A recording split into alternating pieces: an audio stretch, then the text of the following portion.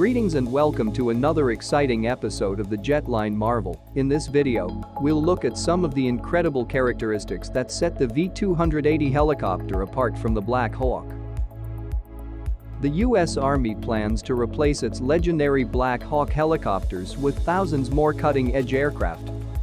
The new V-280 Valor helicopters from America can tilt their propellers to allow them to fly at speeds akin to fixed-wing aircraft while taking off and landing vertically. For the future vertical lift program of the United States Army, Bell and Lockheed Martin are creating the Bell V-280 Valor, a tiltrotor aircraft. The Black Hawk helicopter will be replaced by this one. Since 1979, almost 4,000 helicopters have been constructed and are now being used in the United States. The S-70 is the latest modified variant of this helicopter. This helicopter serves a variety of purposes for U.S. defense, and it has also seen action in numerous conflicts. The Black Hawk will be replaced by the new V-280 in the upcoming years.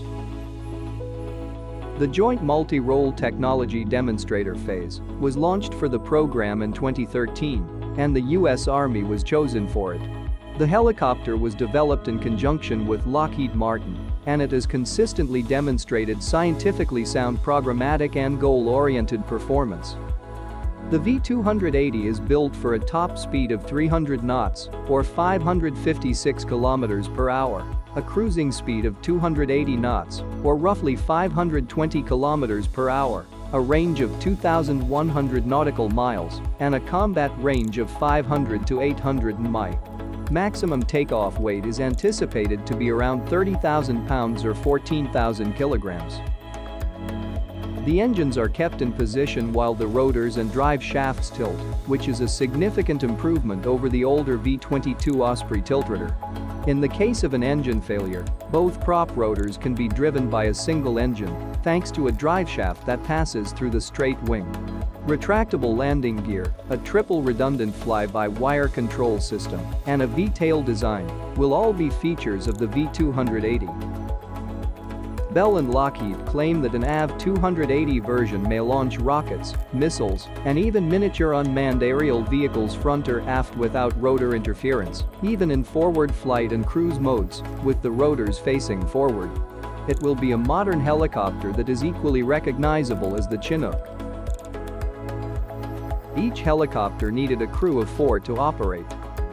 The Bell can accommodate 14 soldiers, while the Black Hawk can accommodate 11 soldiers or 6 stretchers. Bell is 50.5 feet long, while the Black Hawk is 64 feet. The Bell weighs 8,200 kilograms when empty, while the Black Hawk weighs 5,675 kilograms.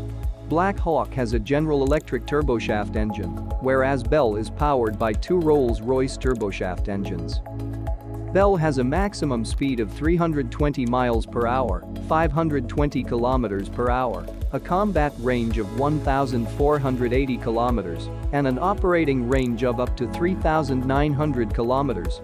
Its service ceiling can reach 6,000 feet. Black Hawk's maximum cruise speed is 294 kilometers per hour, its maximum combat range is 590 kilometers, and its maximum ferry range is approximately 2,221 kilometers. Up to 19,000 feet of service ceiling are provided. Comment here with your opinions on V-280. Please subscribe if you're a new viewer of our channel.